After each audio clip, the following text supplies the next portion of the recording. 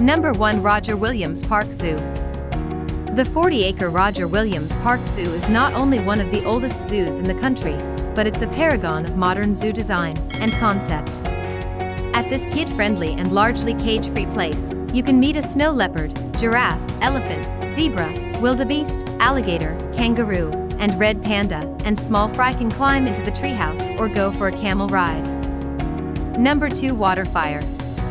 At least twice a month between mid-May and late November, braziers in the middle of the river are filled with bonfires that light down city Providence.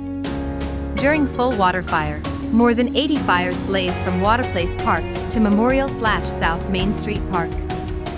Number 3. RISD Museum of Art. Whether your artistic passion is for French Impressionists or Japanese prints, or your design tastes run to ancient Egyptian, early American, or cutting-edge contemporary, you'll find enough to keep you happy in the depth and breadth of this museum's collections. Number 4. Rhode Island State Capitol. A Providence landmark, the white marble Rhode Island State Capitol dominates the city with the world's 4th largest self-supported dome.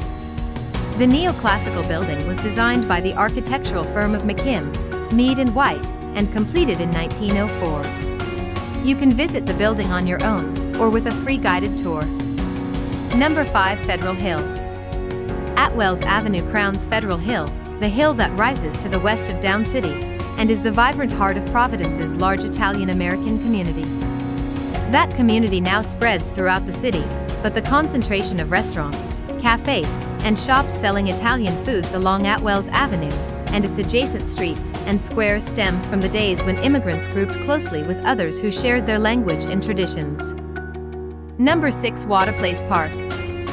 People still have trouble pronouncing the names of the Moshassuck and Woonasquatucket, 2 narrow rivers that wind through Providence, but at least they can see them now. This was not always true. For decades they were hidden by what may have been the world's widest bridge, until they were once again revealed in the 1990s. Number 7. Providence Performing Arts Center. A prominent feature on lively Weybosset Street for nearly a century, the Providence Performing Arts Center occupies the former Lowe's Movie Palace. The stunning Beaux Arts Theater was designed by George and C. W. Rapp of Chicago, who designed many of the most opulent theaters of the time. Number 8. Benefit Street Mile of History. On this mile-long street traversing the steep hillside that rises from the river to the Brown University campus, you can see an architectural history of Providence. At one end are the restrained and elegant Federal period homes, beautifully restored with their doorways in a neat row close to the street, and as you walk farther, you'll see grand homes set back on their lawns, and later Victorian, even arts and craft-style residences. Number 9. Brown University.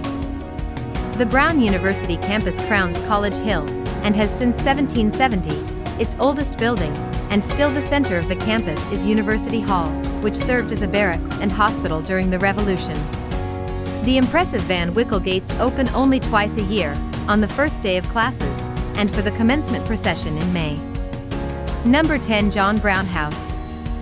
President John Quincy Adams described the 1786 home of merchant John Brown as the most magnificent and elegant mansion that I have ever seen on this continent. From its lofty hillside setting, he could keep an eye on his China trade ships and warehouses at India Point, the source of his considerable wealth. Hope you liked this video. For more videos, please subscribe to our channel.